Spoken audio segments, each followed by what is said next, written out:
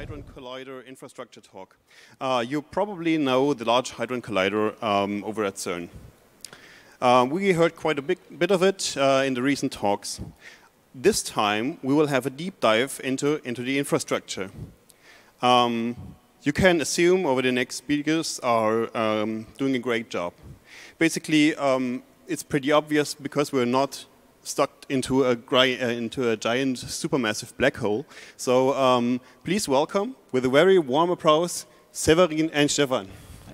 Thanks.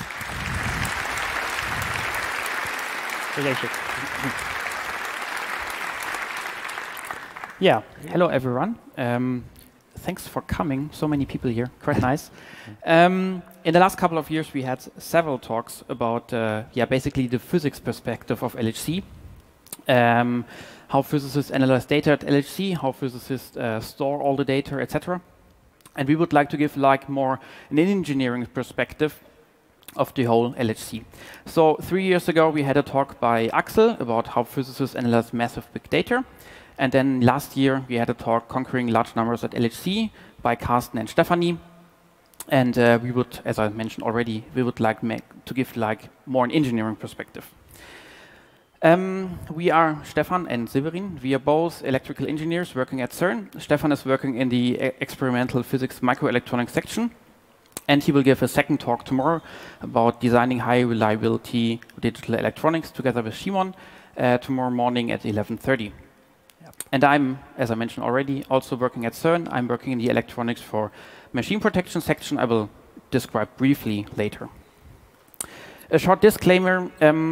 The LHC is a pretty big machine, and we try to explain it as good as possible. 45 minutes is not really enough to talk about everything, because I think you can basically take one of the topics we are talking here about now and talk for 45 minutes only about one specific topic.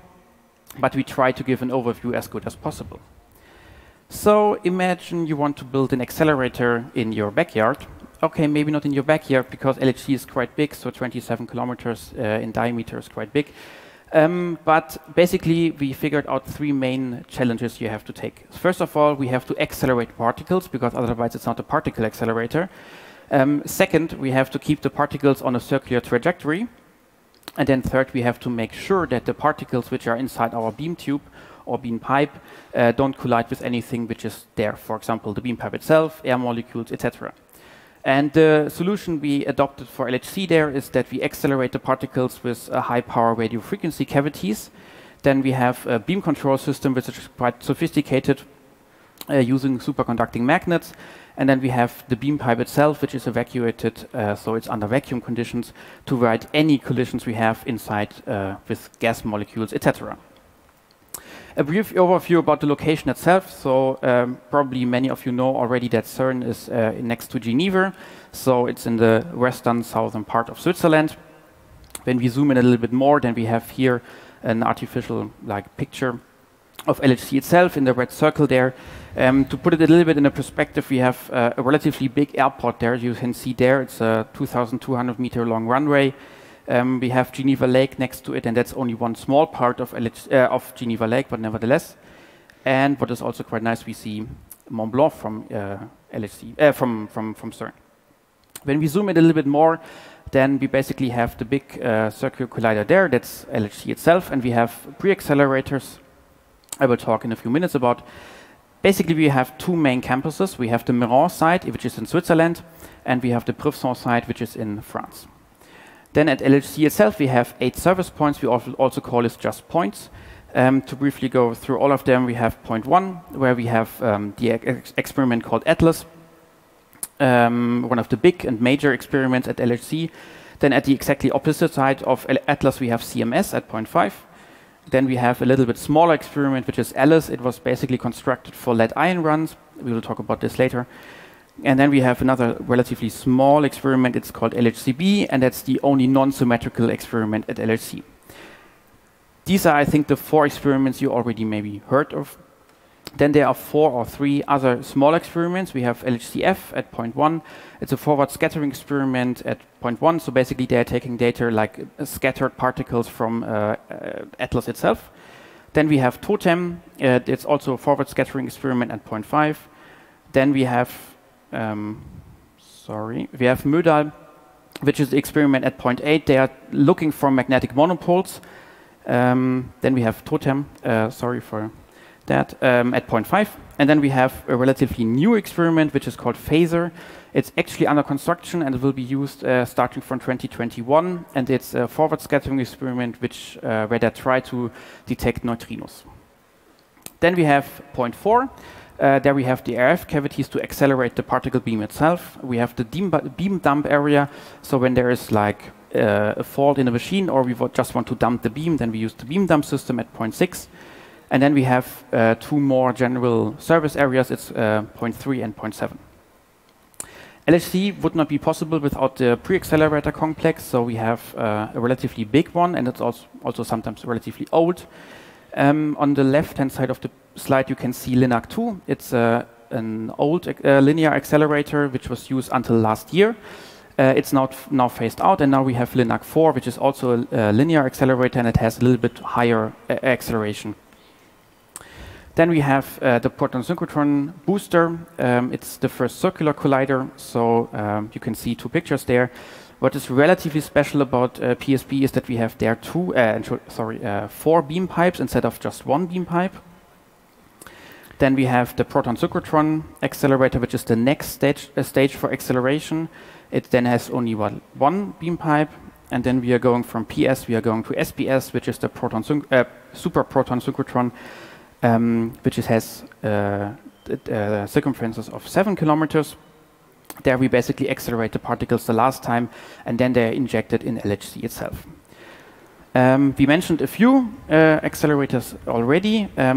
Basically everything which is highlighted here, but CERN is a little bit more. So CERN is famous for LHC, I would say, but there is much more than only LHC. So only around 15% of the protons which are accelerated in a pre-accelerator complex are really going to the LHC itself. So there's much more. There's material science, there's antimatter research, and all different other kinds of research going on. Of course, everything has to be controlled. It's called CCC, the CERN Control Center. It's located at the Bresson site. Looks like that. So basically, we have 4 Cs looking to each other, and there the operators are sitting 24/7 and operate the whole machine. So basically, the whole pre-accelerator complex, all the energy, cryogenics, and LHC itself. Before you ask, everything is running on scientific Linux, so we have basically our own Linux distribution which is used there, and of course it's open source. Talking about the LHC beam itself, we have 2 beams. One is running clockwise and the other one is running anti-clockwise, because we don't have a fixed target experiment where we basically let the accelerated particles colliding with like a fixed target, like metal or something like that. We have control collisions at 4 points, we mentioned before. Most of the year we have proton run, so we have protons and protons colliding towards each other. And then we have at the end of the year, nearly starting from November to December, we have a lead-ion run. The proton itself, it's not really like a fixed straight line of particles. We have something called bunches. You can imagine a bunch a little bit like a spaghetti. It's basically the same length of a spaghetti, but it's much thinner than a spaghetti. And each bunch, when you have a proton run, then each bunch consists of approximately 100 billion protons. And when you have lead-ion run, then we have approximately 10 million lead-ions in LHC. And last year, we operated with 2,565 bunches in the LHC itself. The LHC tunnel. We already talked about the tunnel itself. It is 27 kilometers long. And you can see maybe a little bit on this graph that we have 8 straight sections and we have 8 arcs in the tunnel. Basically, the straight sections are always there where we have like service cavities or where we have service areas, and also the experiments. Because it's not so good visible in this picture, I put a picture here. Basically, that's a straight section of LHC. You can basically just see the beam pipe itself with aluminium foil around it. There are also no magnets. And when we look in the arc section of LHC, then you see here the arc itself, and I think it's quite famous picture of LHC itself because we have this blue dipole magnets there. The tunnel itself is an old tunnel used previously by LEP, the Large Hadron Collider. It has a diameter of 3.8 meters, and the circumference is approximately 27 kilometers. Inside the tunnel, we have, first of all, cryogenics. So we have big tubes, stainless steel tubes to carry all the cryogenics, so liquid helium and gaseous helium. Then we have the magnet itself to bend the particles. And then we have electrical installations to carry like signals from the magnets, to have safety systems, electricity, etc., etc. Geography is a little bit complicated in the area because we have, in the western part of LHC, we have the Jura mountain range. And this Jura mountain range has a relatively hard material. It's made out of, not made, but nature. I mean, it's limestone. So it's relatively complicated to dig into this material in comparison to all the other areas at LHC. So when you would basically put a straight section of LHC, then you have to dig much more in the relatively hard limestone. So that's why it was decided that the lab or LHC tunnel is tilted a little bit. So we have a tilt angle of 1.4% there. The depth is approximately between 50 meters at 0.1 or 0.8 up to 170 meters deep at 0.4. We already talked a little bit about magnets, but we would like to go a little bit more into details now. So why do we need magnets? Maybe you learned at school that when you have a magnetic field and you have charged particles, then you can bend particles around an arc in a magnetic field. Depending on the charge of the particles, you bend them around on the right side or the left side. That's this famous right hand and left side rule you maybe learned during school.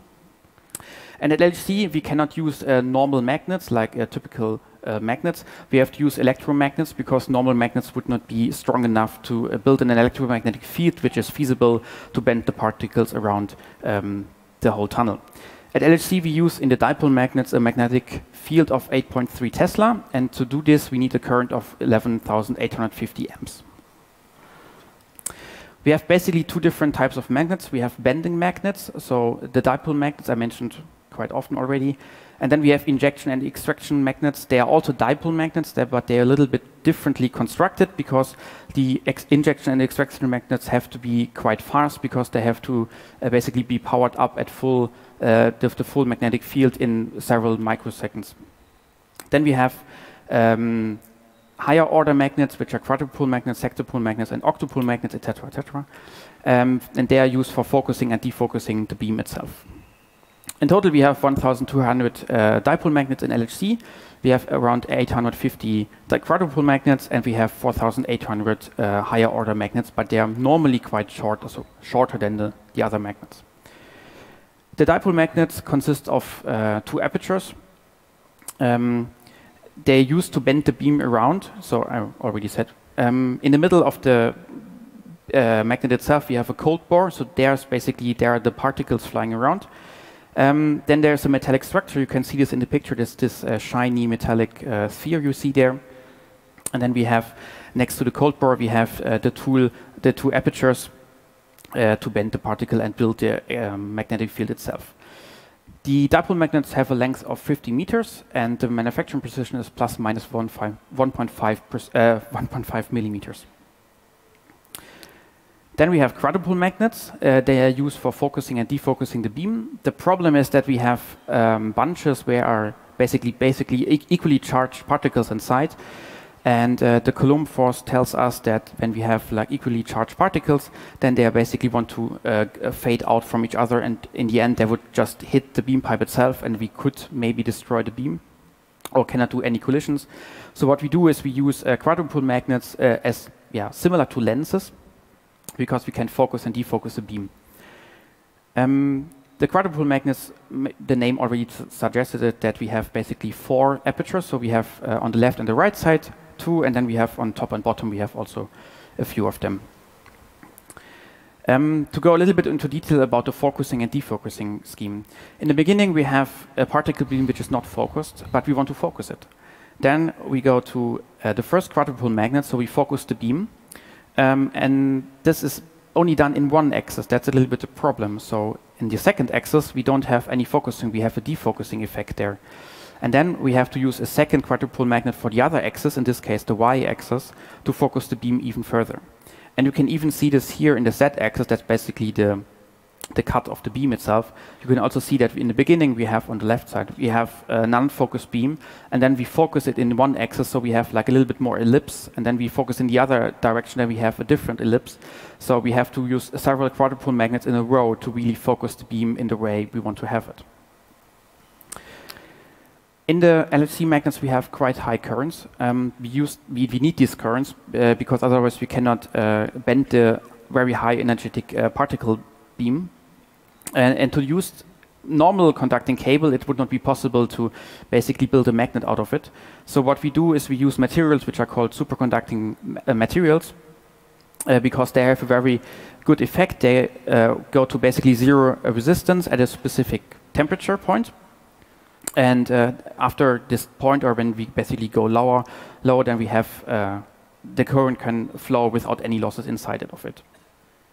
But to reach the state, we have to cool down the magnets quite heavily, which is not so easy, but it can be done. And on the right side, you basically see a very historic plot that was 1911 in Denmark. A researcher called Heike Onnes detected for the first time a superconducting effect in mercury, and it was detected at 4.19 Kelvin.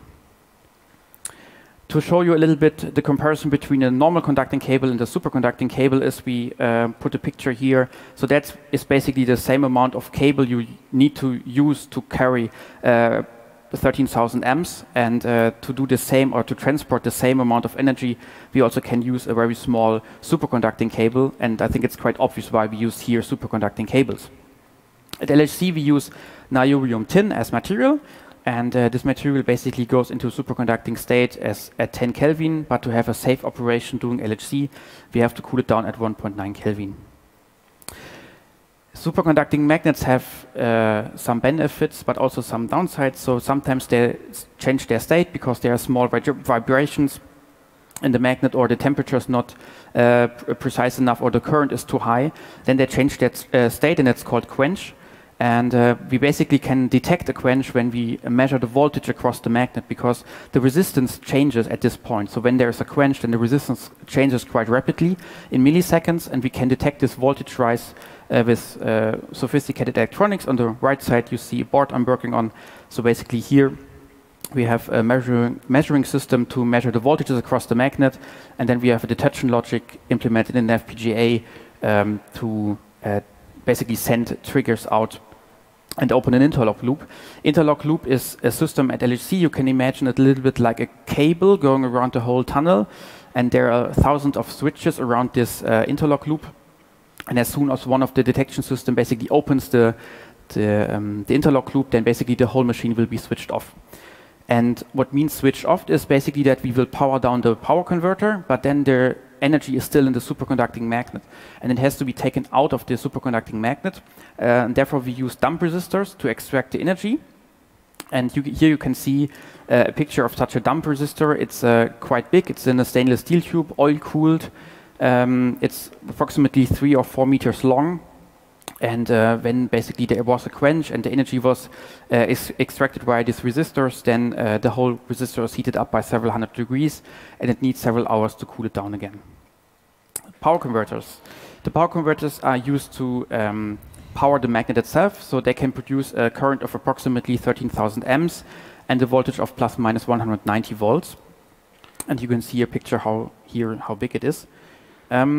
One downside with the power converters is that they have to be, not downside, but one difficulty is that they have to be very precise, because every instability in the current would have or has a direct effect on the beam stability itself. So basically the beam would be not diverted in the right amount of length. So that's why they have to be very precise and have to have a very precise stability. So here I just pointed out, like in 24 hours, the power converter is only allowed to have a deviation of 5 ppm, and in comparison for 13,000 amps, we have a deviation of 65 milliamps. So the power converters have to be very precise. And to do that, we had to develop our own ADC, because at the time when LHC was built, there was no ADC on the market which was able to have this precision. And also the whole ADC is put into super precise temperature controlled areas, and it is calibrated quite regularly. Okay, cryogenics. We already talked about that we have superconducting magnets, and they have to be cooled down quite low. So the superconducting magnets we have at LHC have to be cooled down to 1.9 Kelvin. And we are doing this when we start the LHC. Then we cool down in the first hand with liquid nitrogen. So approximately 6,000 tons of liquid nitrogen are put through the magnets to cool them down to 18 Kelvin. And afterwards we cool the magnets down with liquid helium. And the liquid helium is at 1.9 or 1.8 Kelvin. And to put it a little bit in a comparison, outer space, so when we measure the temperature of space, we have approximately 2.7 Kelvin in outer space. So LHC is much colder than outer space. The whole cooldown needs approximately 1 month, and each dipole magnet, which is 50 meters long, shrinks several centimeters during that, which also has to be taken into account because otherwise pipes would break. The cryogenic system is that we have at each of the 8 points at LHC, we have compressors to cool down the liquid helium, or the helium itself. And then we compress the helium and pump it down. We have one gaseous helium stream, which is at 15 Kelvin, and we have one liquid helium stream at approximately 4.5 Kelvin. And then we pump it underground. And then we have something called cold compression system. And the cold compression system even further reduces the pressure of the helium, that we have in the end a helium which is at 1.8 Kelvin, so it can really cool down the magnet itself. And helium has a very interesting effect because at 2.1 Kelvin it becomes something called superfluid, so it basically can rin around like holes, for example, or walls. It can basically flow against gravity, which is quite interesting. And it has also a very high thermal conductivity, and that's also why we use superfluid helium here. And that's why we cool down the whole magnets that low. And one other interesting effect is also that the LHC tilt angel, which is 1.4%, has to be taken into account because we have very low pressure inside all the tubes or all the system. So it's at 60 millibars, but we have sometimes to pump the helium against gravity or going down. So we also have to take into account the LHC tilt angel to not have wrong pressure levels at the whole LHC itself. Okay. All right, so you probably already got the idea that, that what we've done in the last 20 minutes was only solve the first of the 3 challenges we had, which was actually bending the beam around a circular trajectory. So I'm trying to go to the other challenges we have lined up in the beginning. And the first one of that is the actual acceleration of the particle beam. And as large synchrotrons, for example, like the LHC, they use radio frequency or RF systems to do this acceleration. And I'm just going to go do a quick recap of the LHC beam and RF and how they interact. So Severin mentioned already that the particles in LHC actually come in bunches, so in packets that contain about 100 billion protons. And those bunches are spaced, when they are running around the LHC, approximately 25 nanoseconds apart. And starting from that, the tasks of the RF system are basically twofold. It first has to ensure that these bunches are kept tightly together in a process that we call longitudinal focusing. And the second task is to care for the actual acceleration of the particle bunches. So from their injection energy, when they come from one of the pre-accelerators, up to their final energy that they are supposed to collide at during the physics run. So in general, you can imagine RF as being a quickly alternating electric and magnetic field components. And in the LHC, this RF energy is basically injected into what is called a cavity, which is a resonant structure. And there the particle beams traverse through while the field quickly alternates. And the RF signal, or the energy, basically interacts with the particle beam. So perhaps you know that the protons are positively charged, and then a negative polarity of the field would attract these protons, while a positive field location would basically move them away. And this has, after just injecting and with the frequency of this RF field being the same as the speed that the particles actually go around the LHC, solves the first of the 2 problems, which was the focusing. Because actually, the particles that are too slow arrive only when the field has already changed to the opposite polarity and actually get accelerated a bit, while the particles that are too fast, they are actually being decelerated a bit. And this is a process that we call the longitudinal focusing, which makes sure that the bunches stay neatly packed together. And of course, this would be relatively inefficient if we would only change the polarity of this field once for each of the proton bunches that pass by, which is why we do it 10 times. So we change the polarity, basically changes 10 times, or the frequency is 10 times higher than the bunch crossing frequency. And by doing that, we make sure that the change of this field is much faster, and therefore the particle bunches are packed much closer together, and the focusing is better.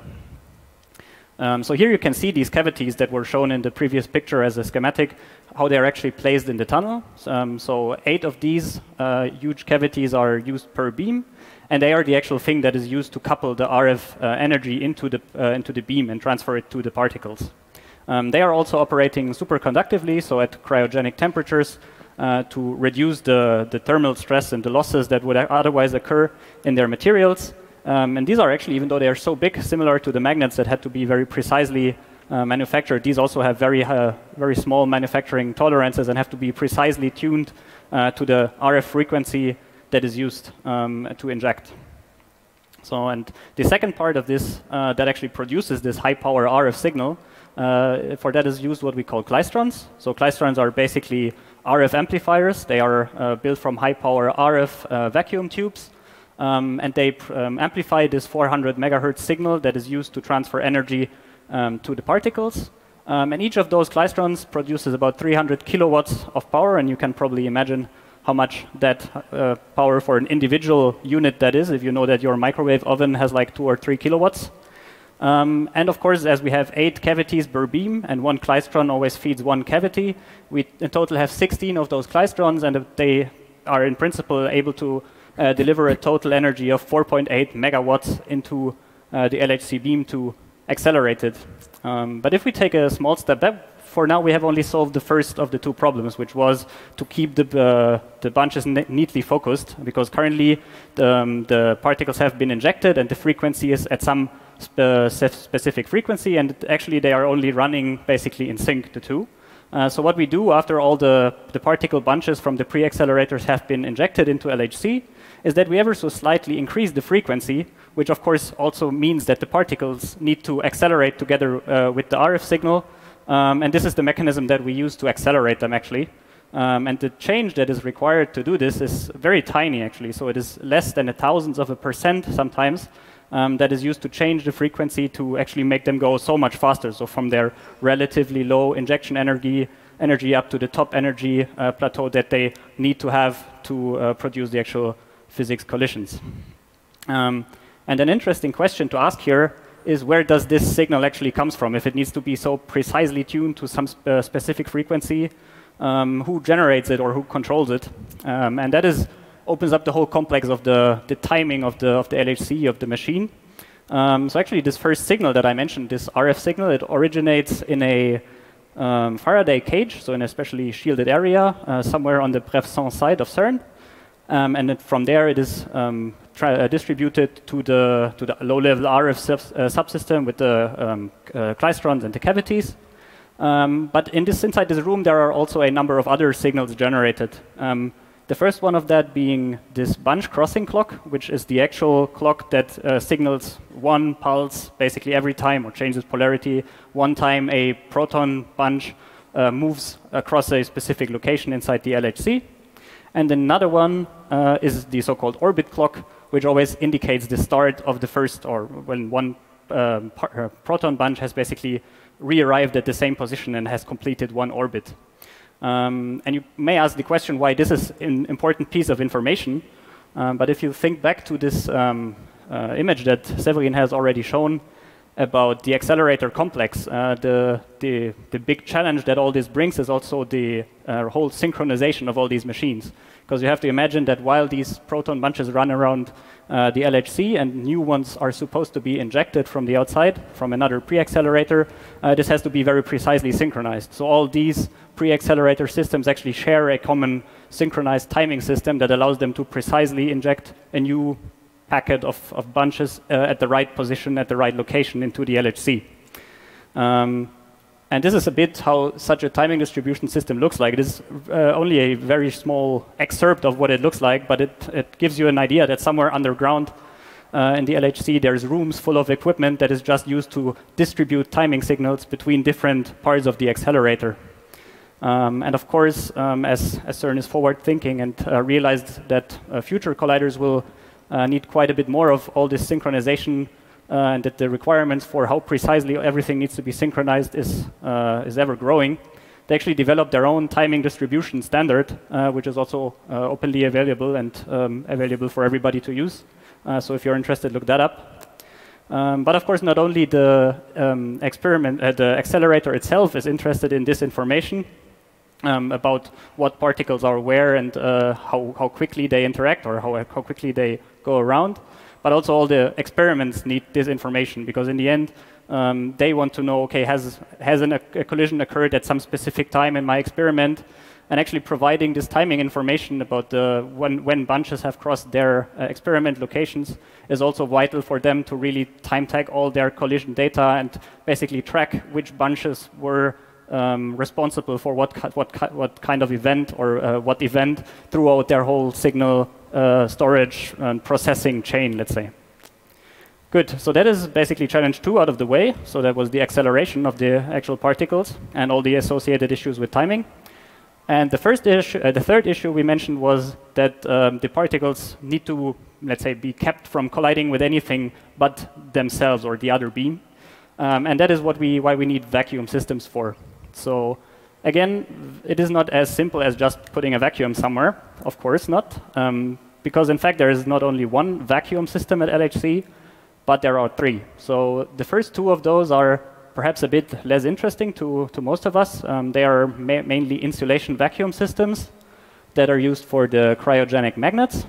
So they isolate, basically thermally isolate the magnets at those very cool temperatures from the surrounding air to avoid them getting more heat load than they need to. And there is an insulation vacuum also for the helium distribution lines that are actually distributing, delivering the helium to these magnets. And then the third one, which is perhaps the most interesting one, is the beam vacuum. So the one where actually the beam circulates inside the LHC. And this is a cross-section of what this beam vacuum typically looks like. So it is approximately this size, so very handful, let's say. And the question you may ask, okay, if I want to keep all the particles in my particle beam from colliding with anything they're not supposed to, for example, rest molecules of remaining air there, how many molecules can there still be? So somebody has to make up that number. And typically you express this as a quantity called the beam lifetime, which basically says if you were only to keep those particles circulating in the accelerator, how long would it take until they have all dispersed and lost their energy due to colliding with rest gas molecules. And it was decided that this should be at a value of 100 hours, is what the beam should basically be able to circulate without collisions, without being lost. And this gave the requirement for pressures down to about 100 femtobar, which is a very small, very, very tiny fraction of the atmospheric pressure we have here, which is about 1 bar. And to actually get to this level of vacuum, it requires multiple stages and multiple components to actually get there. So the initial vacuum inside these beam tubes, which are basically going throughout the whole LHC tunnel, has the volume of approximately the Notre Dame Cathedral. So the first step of getting all the air out of these beam tubes is using turbomolecular pumps. And then there needs to be more mechanisms to reduce the pressure even further, because these pumps are not able to reduce the pressure to the levels required. And they actually use a relatively clever trick to do that, which is the use of cryopumping.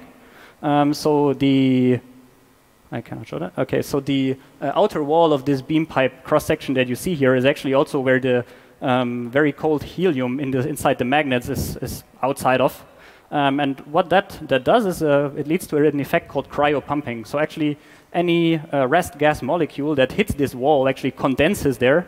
And as the molecules condense there, they are, of course, removed from the atmosphere inside this beam pipe, which removes them from the atmosphere and increases the quality of the vacuum.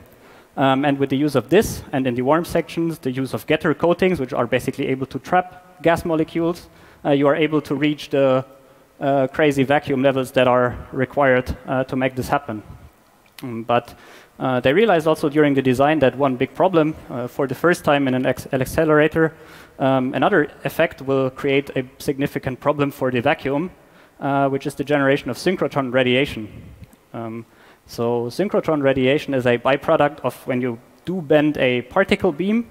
It results in a phenomenon called synchrotron radiation. And when this synchrotron radiation, as it goes straight on and is not bent, hits the walls of this vacuum system, or in this case of the beam pipe, it actually liberates molecules from there and reintroduces them into the vacuum, which of course then makes the vacuum worse again. An additional problem that gives the synchrotron radiation is that it also gives a significant heat load.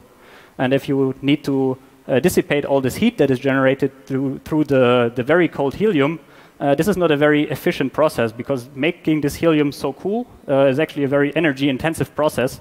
And just removing a single watt of thermal power through this superfluid helium costs about 1 kilowatt of energy.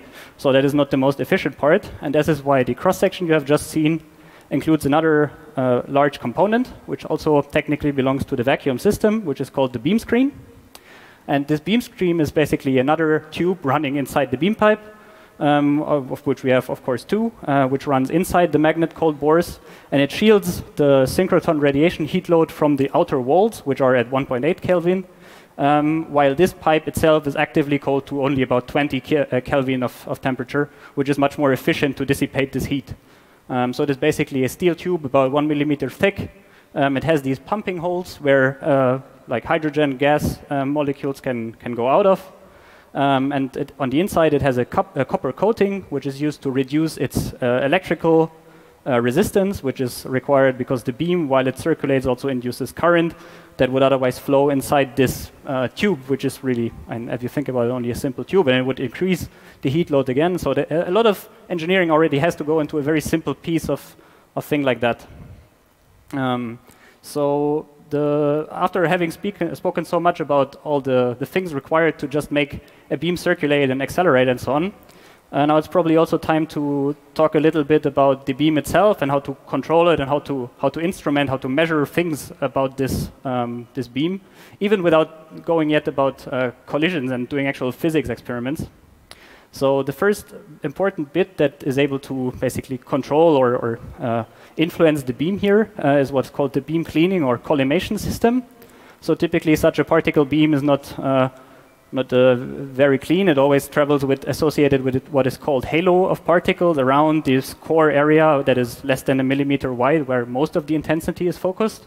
And these particles outside we want to remove because they otherwise would be lost inside the magnets and, for example, would lead to quenches of the superconducting magnets. And for collimation, we basically use small slits that are adjustable and are located at two main locations of the LHC. So they have collimation systems there with vertical and horizontal slits that can be adjusted in width in order to scrape off all the particles that they do want to get rid of and extract out of the beam, while only the core part can circulate and produce clean collisions without any background that otherwise would need to be accounted for.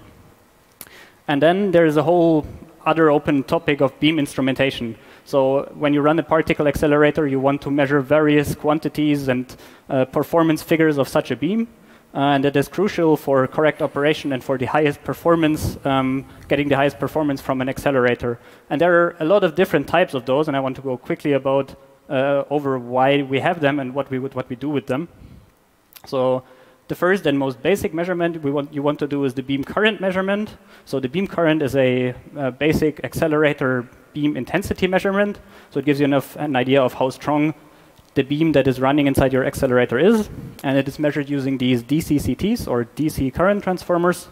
And their basic principle of operation is that while the particles move through this torus, which is actually a coil or a transformer, it uses a voltage there that you can measure and then use to quantify the intensity of this beam. And the big challenge here is that the dynamic range this instrument needs to capture is really large, because it has to operate from the lowest intensity pilot injection beams up to the full energy, full number of bunches running inside the LHC.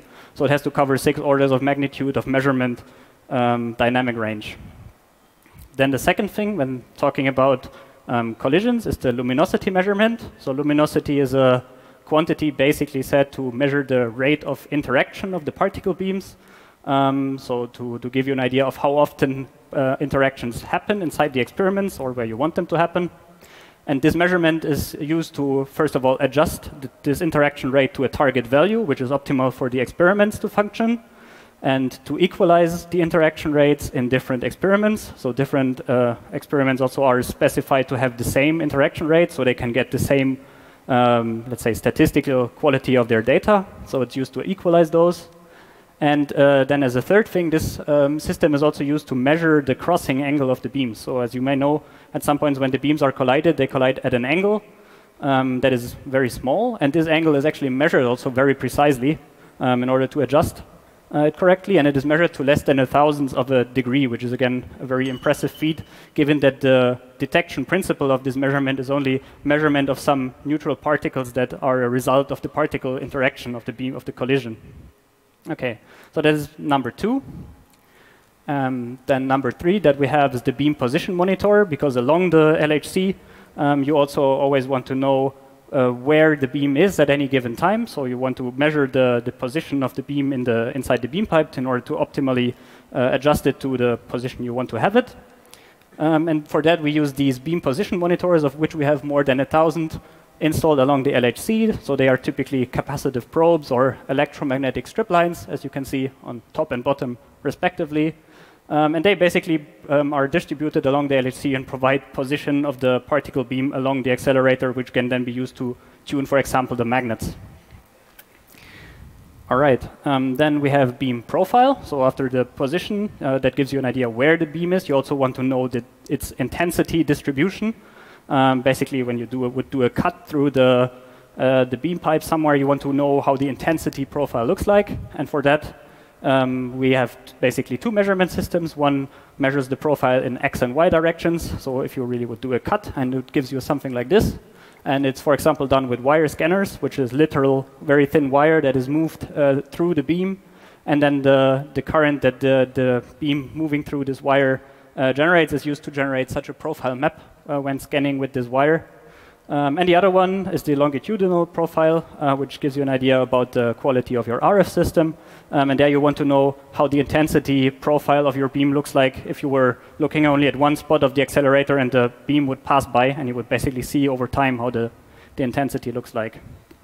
And then as the last bit of beam instrumentation, there's the beam loss monitors. So they are these yellow tubes that are located on the outside of mostly all the magnets, of the dipole and quadrupole magnets and so on. Again, there's more than 1,000 of those. And the idea here is that you need a lot of detectors that are basically small ionization chambers, which detect any showers of secondary particles that are generated when one of the high energy protons are lost somewhere in the magnet materials. So these are really used for protection of the system, because if a specific threshold of energy losses is detected, then the accelerator needs to be quickly shut down, which is why they have to react in a matter of nanoseconds in order to keep the accelerator safe, because any interaction of the particle beam with, for example, the magnets could just destroy huge amounts of money and of time that wouldn't be need to rebuild. And as a last and final thing, we have spoken 1 or 2 times already about shutting down the LHC, which sounds also trivial at first, but really is not. So the last thing here is what we call the beam dump. So the energy content that is contained in those particle beams, it could be used if it were shot on a copper target. It could just melt 1,000 kilograms or 1 ton of copper instantly. So during beam extraction, so the process of getting the particle beam out of the LHC, this energy needs to be dissipated somehow. And for that, this special beam dump area is constructed. So there are fast kicker magnets that are used to that are able to ramp up in a really, really short amount of time, of microseconds. And then the beam is carefully and in a controlled manner directed into a set of concrete blocks that is basically big enough to dissipate all this energy when required. And in the process of doing so, it also heats up to about 800 degrees Celsius, and then, of course, also needs the associated time to cool down again. Good. So as you may or may not know, currently the LHC is not in operation. So LHC currently is undergoing its second long shutdown phase, or LS2. But what we do when the LHC is in operation is that we have these status dashboards that you can see here that are distributed all around CERN and can be used by anyone, any passerby, to basically monitor what the current operation mode or the current situation of the accelerator is, and can be used also to quickly see if like an operator needs to go somewhere or is needed, or how the shift planning for the next shift works out, and so on. And on the right side, you would see what this currently looks like. So basically, black screen saying next beam expected in spring 2021. And the good thing about these status pages is that you can actually see them from your home, because they are also openly available as most of the stuff we do at CERN. So if you are interested, then perhaps in a year from now, or a bit longer than a year, it would be quite interesting to follow all the commissioning process of when they are trying to start the LHC back up, and follow that process from your home. Otherwise, if you now feel the urge to maybe visit CERN, pay some of the things we talked about a visit, or are just generally interested, CERN offers a variety of tours free of charge. So if you're interested in that, visit that website, and we would be happy to welcome you there. And with that, thank you very much for your attention.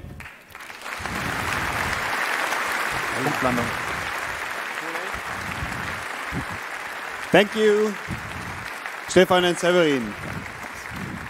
If you have questions, there are 6 microphones in the room. Please make a queue, and we start with a signal angel. Signal angel, please. Yes. First question. There is said to be a master red button for shutting down the whole system in case of heavy problems. How often did you push it yet? Master red button?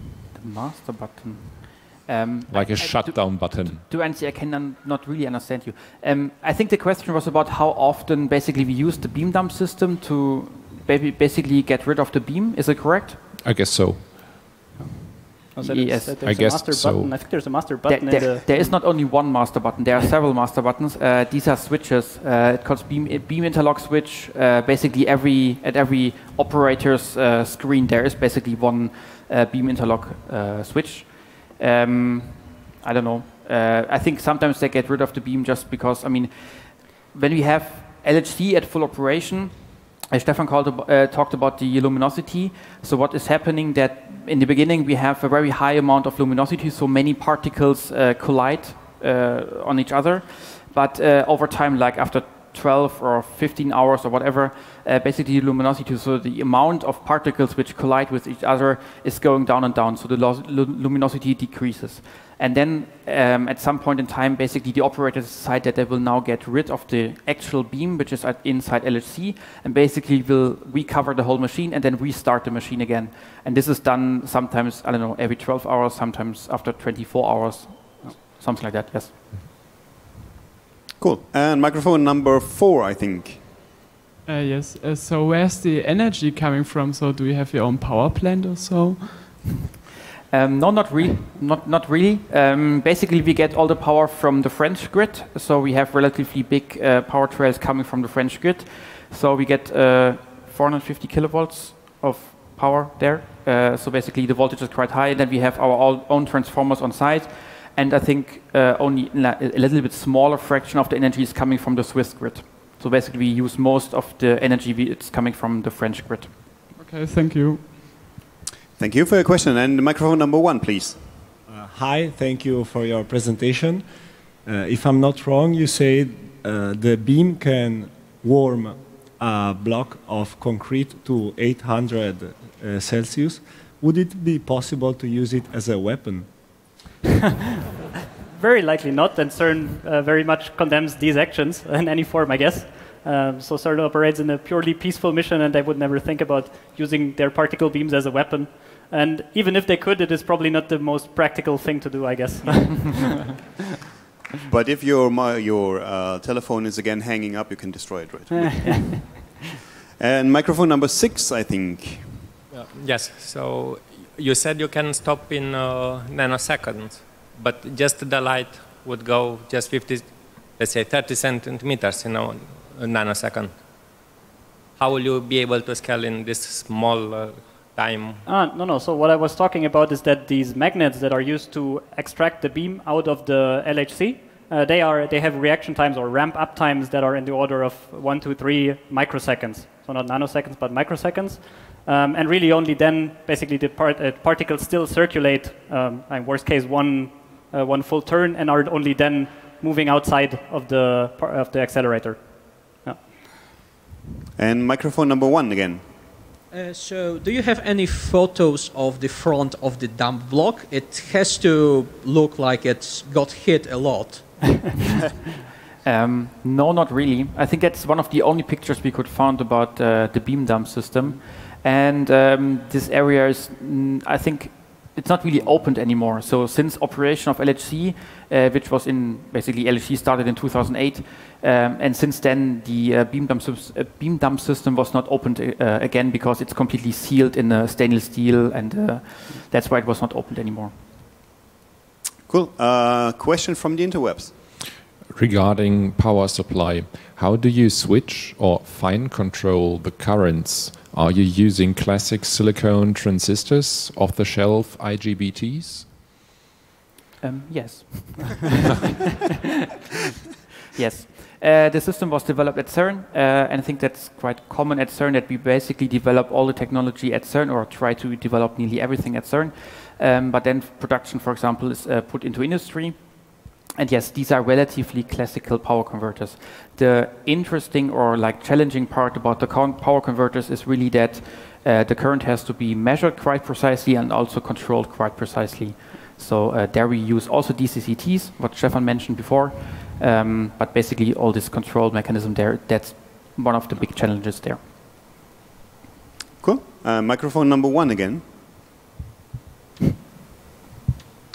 Yeah, you talked about the orbit clock that detects when the bunches completed one round. How is it possible to detect which is the first bunch? Yeah, so it is actually not detected, but this clock is actually something that is constructed. So basically what we do is we count these cycles of the RF cycle. Maybe I can open that slide. So somewhere there is a counter that basically knows how many 40 megahertz clock cycles a full rotation takes, and then at some point decides this is number 1, and that's also where they start counting when they inject bunches into the LHC. So there's no marker, let's say. But there is a certain structure to the beam, so you could potentially do that. So for example, for these longer periods where the kicker magnets need to ramp up, they have something they call the abort gap, so a number of bunches that are never filled, but are always kept empty, so the magnets have enough time to deflect the beam when the next bunch comes around. So you could probably measure that, but it's much easier to do it the other way around. Microphone number 4, please. You said you had quite tight needs for the timing clock. Is it tight enough that speed of light was a limit with the distances between locations, or that was not a concern? No, it is a concern. So because just distributing a cable for 27 kilometers produces like just considerable run times of electrical signals, all the delays or all the cables need to be measured precisely for their delay and then calibrated out. So all the experiments get their clocks at the right time shifted, compensated for the light time, let's say, that it just takes to get the signal there. Yeah. And again, the interwebs. Is it dangerous to stand near the concrete cooling blocks? Like radioactive-wise, or I don't know. Yes. Yeah. Not recommended. Not recommended. We have a very good interlock system. Also, all the doors have switches. So basically, when one door is basically like opened, then basically the whole machine will be shut down. So we have a very critical and safety-related access system at LHC. Yeah. Maybe you watch Angel and Demons, this Hollywood movie. There we have like the eye scanners are shown. It's a little bit, I mean, it's Hollywood, but there we have eye scanners, so iris scanners. So every time like we want to go to the tunnel, for example, then we have to let also our iris be scanned, because otherwise we will not be able to go to the tunnel. So there's a very sophisticated access system to really go to the tunnel. So when there is operation, the whole tunnel access is completely blocked. Yeah. Cool. Microphone number 1, please. What is the exact question? The exact reason to have each experiment every side? I mean, so far apart on the LHC. I mean, on opposite sides. Basically, you are talking about Atlas and CMS. The reason for that is because when these two experiments were constructed, there was a little bit of fear that particles which are not strapped away can basically interact with the two experiments, so that they really are like the most fast away, like they have a very big distance from each other, so there's no interaction between them. That's why we basically put them at 0.1 and 0.5. Yeah. That's the reason why. Yeah. If I can see it correctly, microphone number 5. Yes, hello. Yeah. I've seen that you've also using the CAN bus. What are you using the CAN bus for in CERN? I know of at least one use, but that is inside an experiment. So there are, as far as I know, investigations on the way to use CAN bus to do the actual control of the detectors of one experiment. I don't know if there's a use inside the accelerator itself, so apart from the experiments. But perhaps if you come by afterwards, we can find one. Thank you. Microphone number 1. Do you have any official data about how many tons of duct tape are used in daily operations? No. What about zip ties? Many. Yeah, millions, billions. Okay, as far as I can see, the interwebs again with a question. Yes. Do you know your monthly power bill? No, not really. No, sorry. No, but it is, I think, a fact that the contribution of France, which is the main contributor in terms of energy, that it is part of their contribution to contribute the electricity bill, basically, instead of paying money to CERN. That's as far as I know. Yes, and also we shut down LHC and the accelerator complex during like the winter time. And one of the reasons for that is because electricity is more expensive during winter time in France than in summer. In this case, I can't see any other questions. I have a maybe stupid question. You said earlier you have to focus and defocus the beam, but as we know, you accelerated already the particles. Why do we have to focus the beam? Because every time when we also like have dipole magnets, then basically we bend the particles around an arc. But then they are also defocused a little bit, and also the Coulomb force is there a problem because we have equally charged particles in the bunch or in the whole beam itself, so they will by themselves will basically go out of each other, and if we would not focus it again, then basically we would lose the whole beam in the end. Thank you. I don't see any questions. Internet? In this case, thank you very, very much, Stefan and Severin. Please, with a warm applause. The Large Hadron Infrastructure Talk.